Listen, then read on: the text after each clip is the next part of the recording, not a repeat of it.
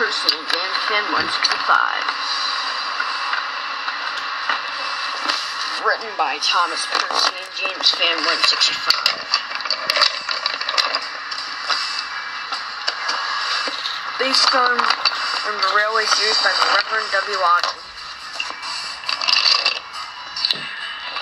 Created by Thomas Percy and James Fan 165.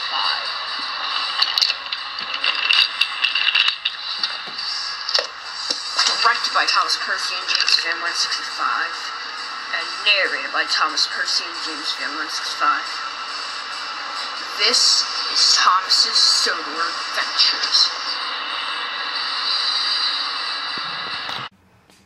Thomas's Sodor Adventures, Episode 12, Rosie's Ruckus. It was a lovely day on the island of Sodor, and Duck, Percy, Rosie, Stepney, and Oliver were a team of sheds. They were all teasing Oliver. "You are a disgrace to tank engines everywhere," said Duck. "I agree," said Oliver. "You can't even handle some trucks going on a bridge," said Stepney.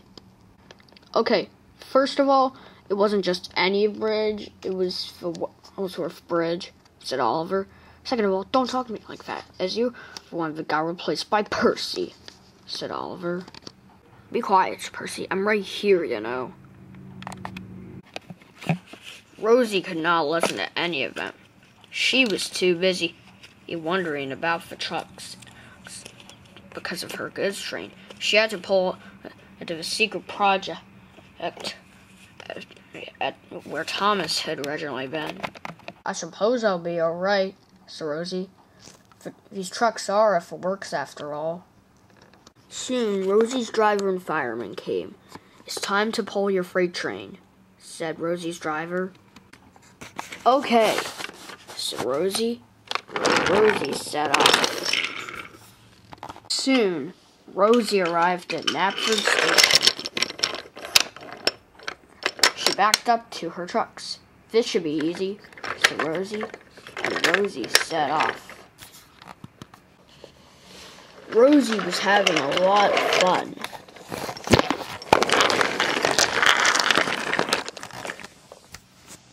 The trucks hadn't even misbehaved yet.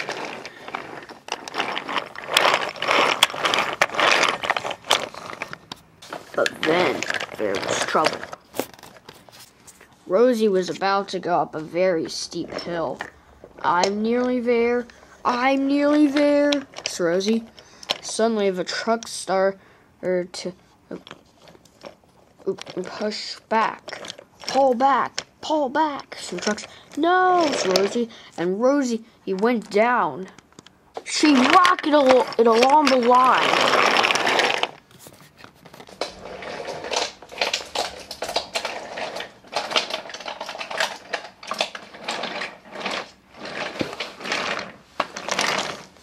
And she barely avoided Toby.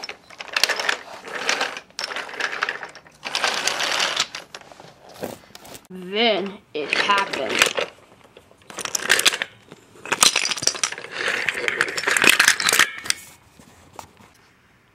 Rosie had a terrible accident. Soon Rosie and the trucks were put back on the rails. And Coldy chucked in.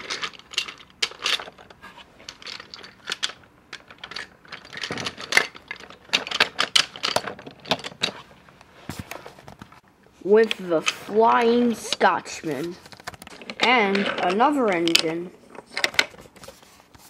"Hello, what's your name?" said Rosie. "My name is Samson," said the new engine. "Hello, Samson," said Rosie. "I hope you enjoy your time on Sodor," said Rosie. "And I hope you get repaired soon," said Samson. And soon Rosie left on the cargo car with Belle pushing it.